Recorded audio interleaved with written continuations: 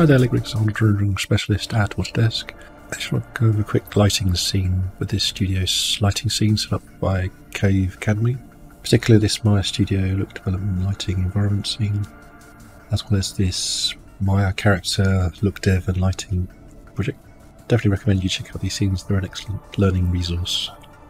Okay, so I've combined the two scenes together and rearranged them like so.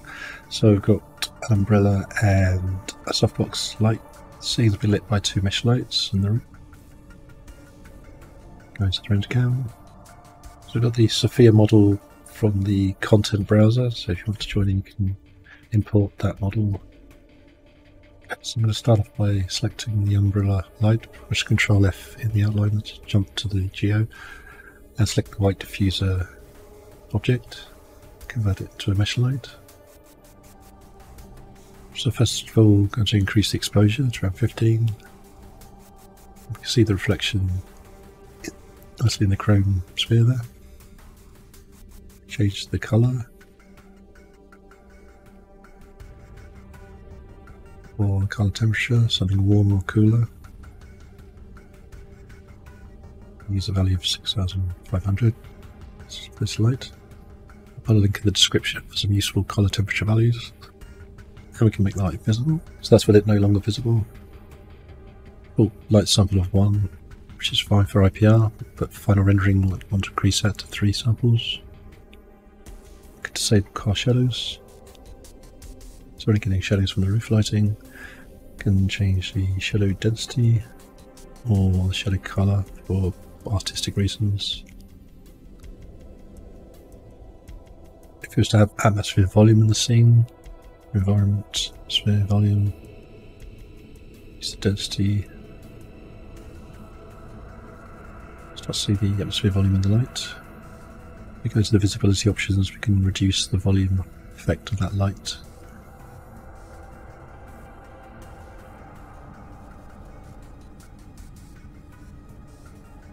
Tweak some of the other visibility options of the light, reducing the diffuse. So we're just getting specular now. Just reduce the specular so we're getting the reflection in the chrome ball. And plus add some light filters, so light blocker. Select the gizmo, scale it up. Increase the density.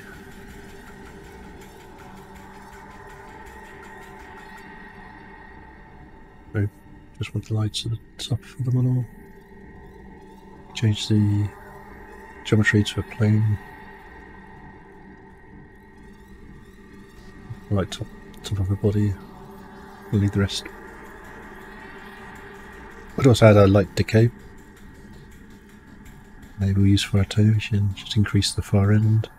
Just get light on the sphere model rather than the background.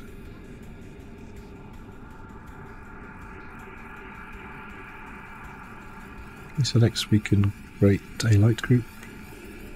Call this one umbrella. And then for the softbox light, we can also create a mesh light for that as well. So select the diffuse geometry mesh light like we did before.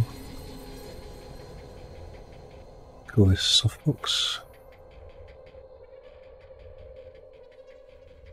Maybe just increase the exposure, and then remember to turn the volume down for that light. So now we're getting some light on the side as well. So now we've got AOV light group names for the lights. We can open up the Arnold render view window and create a light mix imager. Start of our render. So you notice we didn't give the roof lights light groups. That means we can add residual lights, and then we can reduce those.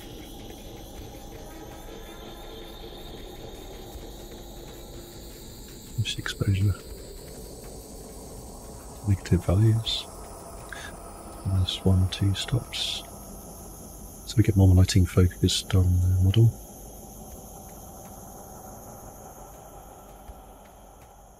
Okay, so maybe we want to change the tip colour to the lights. So this.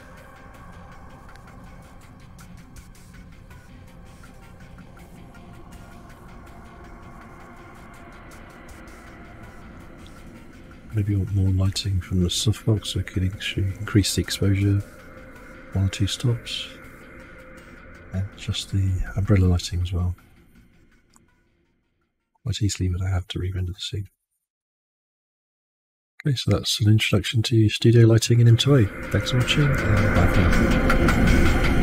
now.